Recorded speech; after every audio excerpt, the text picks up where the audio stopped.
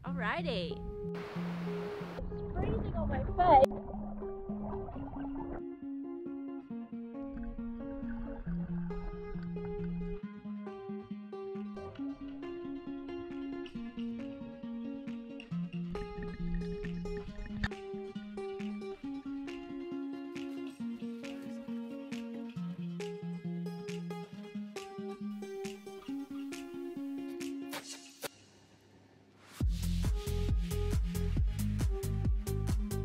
Welcome back, guys. So today we're on a mission to go and get lobster, but we've been throwing a couple of curveballs. One, I forgot to pack Mon's clothes, so Mon has 0 clothes for this trip, which is awesome, and I feel incredibly guilty. And the second thing is I forgot my brand new Aimrite wetsuit, so I've got no wetty. So we're diving in the winter down south. It's going to be cold, like 15 degrees. And I've got no wetty, so I'm hoping I can brave the conditions, brave the cold, and get myself a couple of crays or 3 lobster, and then get the hell out. And otherwise we're going to be relying on Divermon for the lobster, and we'll see how we go. Alrighty, we're here. You're ready to dive? Yes, I'm ready to dive. I almost wasn't ready because I didn't screw in my fins, but lucky we just got some string and the old DIY get up, so that was nice. No, you know you're going to be the breadwinner today. You've got the wetsuit, so you're going to have to do us a solid and get them crays. Yeah, well, I think it'll be alright. Come on, you've got experience from New Zealand crays. You're going to be fine. Yeah, it'll be fine. We'll get some crays. Fingers crossed. And some fish. Just bumped into 2 blokes who I've actually bumped into previously. I still didn't get their names, so sorry fellas if you're watching. I will next time, I'm sure. But they didn't have much success. One of them managed to get a couple of crays, the other guy didn't, so we'll see how we go. They seem to say that they worked the reef, which isn't too promising for us, but we're here. We've managed to get here, so we might as well just get wet and see how we go. I'm going to be in for 10 minutes. It's going to be freezing, I reckon. 20 at least. 20, she reckons, but we'll see how we go. Dude, you're going to be in there for hours getting us lobster. Right. I just want to find the whales. Yeah, and we've seen whales out the front, and I wish I could show you, but this is one of my favourite spots, and I don't want to give it away.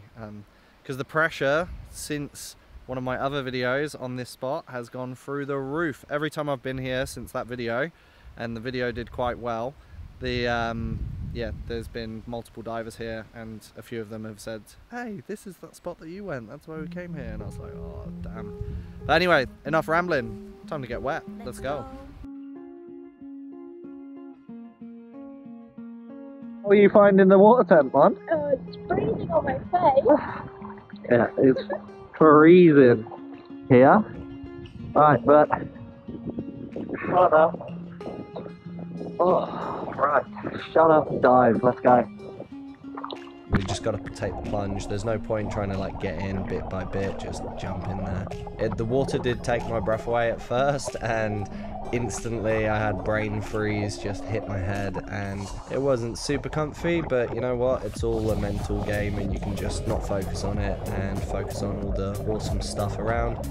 As you can see, I'm traveling pretty quick, and this is basically just to keep my body a bit warmer. Get straight into dives, go for an old favorite little honey hole. Now there are some crays in there, but they're tiny, which is a massive shame, so go check part 2 of this hole, and there's no antennas sticking out, so we'll just move on to a different spot, because unfortunately there's no legal size crays there. There's baby crays.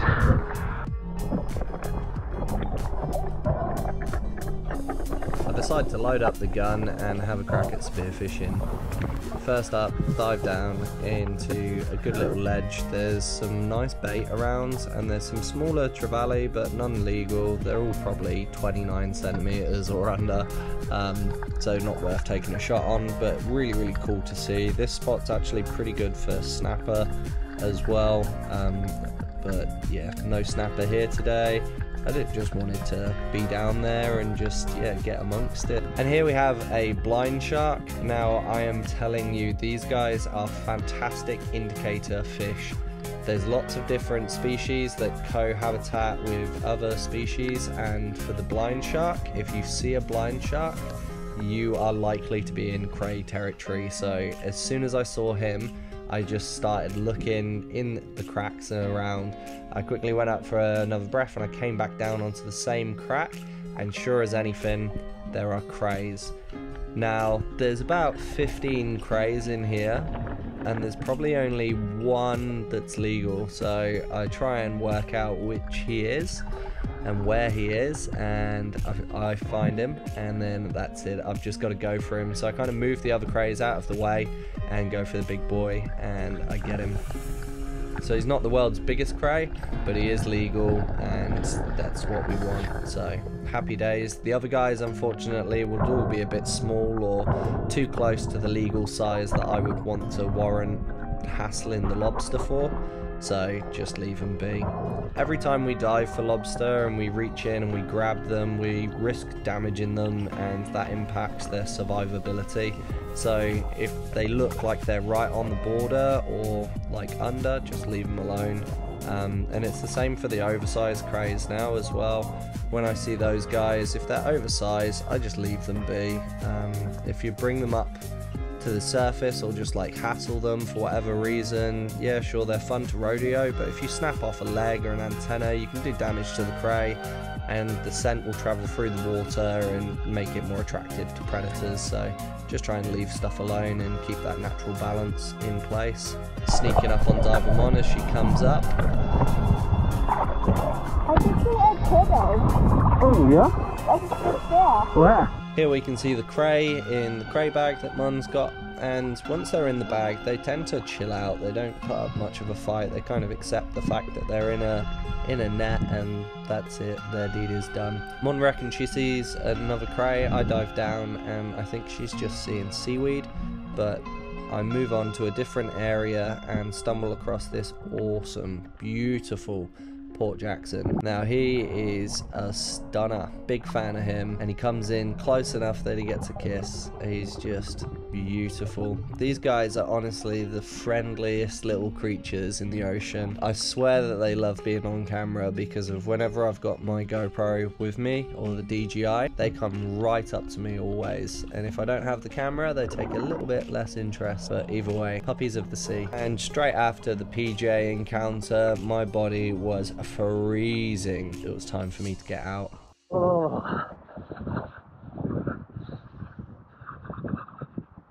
So the two are obviously still chattering. My jaw's sore, and I'm testing the GoPro stabilization to the max. I think I did about 45, maybe 50 minutes. I'm not putting on the shakes. There's a fair bit of wind that was whipping across my back the entire time, so it's like whipping the heat out of me.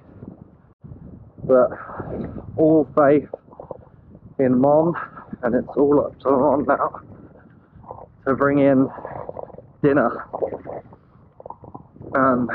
Yeah, got one cray, and there's loads and loads of undersized crays. Mom's got the gun, she's on the hunt. Will she get crays? Will she get fish? Who knows? All I know is I need to be a lizard or warm in the sun. Catch ya. We are suited and booted for another day. Just want to say a massive thank you to Sue and Chris Cater for lending me a wetsuit, because of yesterday. Yeah, was very, very, very cold in just my little short shorts in like 15-degree water. Still managed a cray, which was pretty good success, but you know what, we need more than just a cray for a family feed. So we're off on another adventure, and yeah, today I'm going to a cray hole that I haven't dove in a couple of years, but it's a very productive little hole, so fingers crossed. The water, viz, everything looks really, really good. The winds are westerly, and it is still blowing a fair bit. It's like 30k winds, but it's westerly, so we're protected on this east coast. And we've got Divermon in front. She's carrying all of the gear She's a little pack horse. But you're not coming in today, are you, Mon? No. She's just going to be relaxing, chilling out. But so I'm only going to keep recording for a little while because then there'll be some obvious landmarks, and being a bit of a gatekeeper these days because of it looks like a really good spot. There's a couple of guys already here, and a few of you that are local to the area might actually recognize where I am from that little walkthrough. But absolutely beautiful, and I can see fish from here, so let's have a little look out at those waves. That is absolutely beautiful. So as you can see, the conditions are stunning. Quick pop of the drone and we can see that the visibility looks insane. This dive is going to be beautiful. Let's just hope there's fish, because sometimes when you've got incredible viz like this, there's no fish and it's still hard spearfishing, but fingers crossed. On this dive, I've managed to get into the water and swim about 20 meters, and a school of salmon rushed by. So quickly load up the gun. I'm on the 85 Aimrite roller, my favorite, which I personally call the Poseidon's roller. I dive down onto this rock, and because I'm so shallow, I don't have enough weight to stay down there, so I use my left hand and just jam it underneath the rock, and that keeps me held there nice and tight. I can just relax and just wait for salmon to come in close. They're curious. When they're in schools like this, you just got to take your time. Don't make rushed movements. Be slow and pick one, take the shot and knock its lights out. The salmon will still hang around, and yeah, even though their buddy's gone, they're super curious fish. They'll just come back. So first things first with the salmon, even though you stoned him, we want to just put an icky in and then bleed them. These fish can contain a lot of blood, and the blood offsets the meat quite bad, so we just bleed them as we do with any fish. Now that we've got one salmon in the bag, let's go on the hunt for some crays. I'm checking these cracks because although you don't typically find crays in little ledges like this, occasionally you will catch them when they're moving from A to B overnight or in the day, and they do manage to find themselves in these little ledges. So it's not a permanent hole for a cray, but it can be a temporary transitional hole. So still worth checking as well, same as under here. This section of reef I know incredibly well. I've spent a lot of time scouting the area.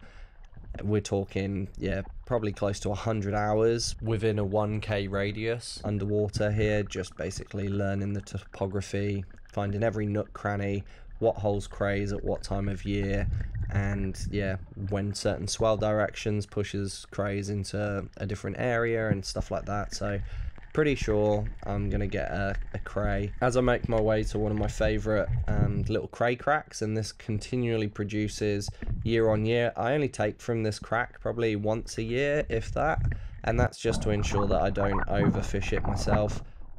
It's really easy to overfish cray holes, so yeah, I try not to hit the same spot more than once a year. It actually forces me to go out and look for more cray spots, which is awesome because then I find new holes. And I just find if I can keep the pressure off my own holes, when I really need to get something, I can just go there and there's always crays. So this crack, obviously I find one cray and that's fantastic, but then when I'm actually going in for the reach, I see a second cray, and I decide to go for the 2-in-1, which was really cool, grabbing 2 crays on one dive. But then when you've got to put them into a catch bag and you're the only person in the water and your catch bag's closed, it's not the easiest task in the world. So there's a couple of swapping hands and swapping grips where basically I'm holding onto the antlers and they've moved out of the way, or I'm slipping on the antler. Unfortunately, a couple of legs were lost in this process, as you can see, and it was a struggle. I can remember thinking to myself, like, geez, maybe I should have just stuck with one. Greed does hurt, so this is yeah, this is what I get for going for the 2-in-1. It was cool at first, but look at me struggle now. But eventually we get there, I get it open, the first cray goes in and just kicks himself back straight into the bag, which is awesome for me. And the second guy, he was a bit more stubborn. I think he kind of knew what was going on and didn't want to end up in that bag, but eventually I get him into a spot where I can get his antennas past the closing loop, and as soon as they're past the closing loop, I'm happy that I can just do that drawstring up and he can just, yeah, make his way to the back of the bag. With 2 crays in the bag and a salmon, I'm not really looking after any more crays, but one thing that I did want to do was just check this little hole, a good little ledge system, and there's usually estuary cobbler in it, so I'm pretty keen on those guys, and I didn't want to take him on this dive because I've already got the salmon. I just wanted to see if he was there. There's actually 2 cobbler in this hole, and I haven't seen them for about a year and a half, so I don't know if they're still there or not, but they should be. Here we've got a big stingray rolling through, and I continue to have a little look-see, and all I'm going for now is slipper lobster. So there's 2 slipper lobster little holes that I know of in this area, and they're just worth checking out because of, yeah, sometimes you find a slipper lobster, and these guys, you don't even need to go into a proper cave for them. They're really, really cool. I have another dive down, and a different school of salmon comes over to check me out. Guys, I cannot recommend doing this enough, but when you get into locations that are fishy, even if you're not going to take a fish, just dive down, hold on the bottom, and just learn how to behave with fish. Learn how to move your gun slowly so that you're not spooking fish. And salmon and ludric are probably the easiest to train on, but you'll learn what works, what noises work, what noises don't work, what movements scare the fish away. But when you take these learnings, you can apply them to all fish. So, top tip from the wet mammal there. And with that, decide to call it a day. What is going on here then? I come here, oh, you got a young one, and they're all quite young actually.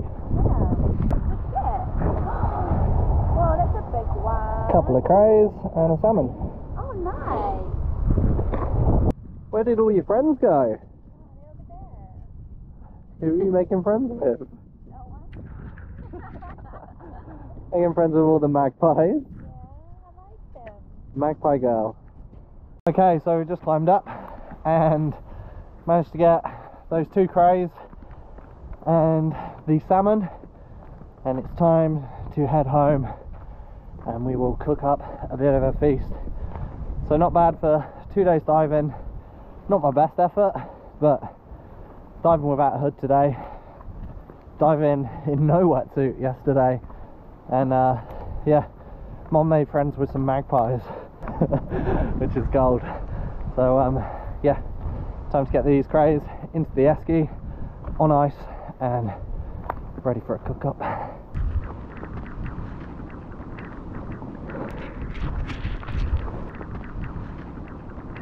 Alright, in it goes.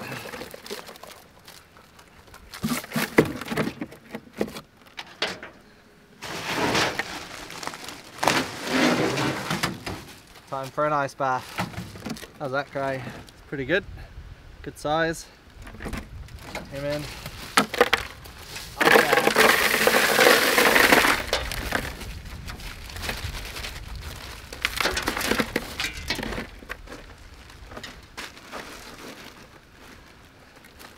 Alright, like Arnold Schwarzenegger, why don't you chill out?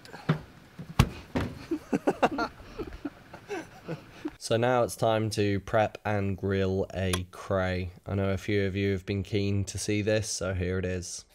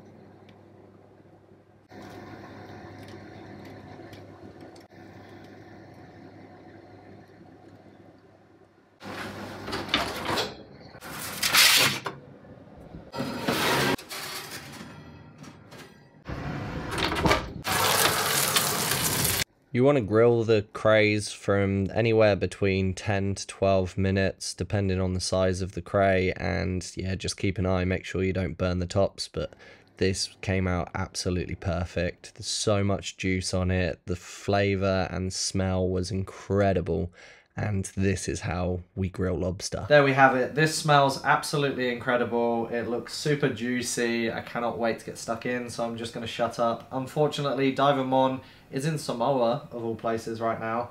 But yeah, sorry Mon, you're missing out. This looks insane. The variation of herbs and like mustard and stuff like that, just go wild. Like I like a bit of cheese on here, like yeah, a bit of lemon isn't too bad. Swap the parsley out for some coriander. There's so many different flavour combinations that you can do with these crays.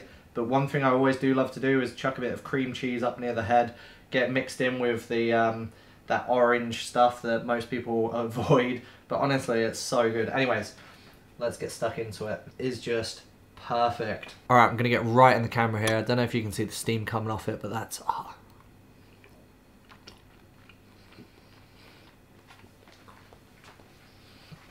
that is absolutely ridiculous. Why am I eating this alone? Mon, what are you doing? You're missing out. This is incredible.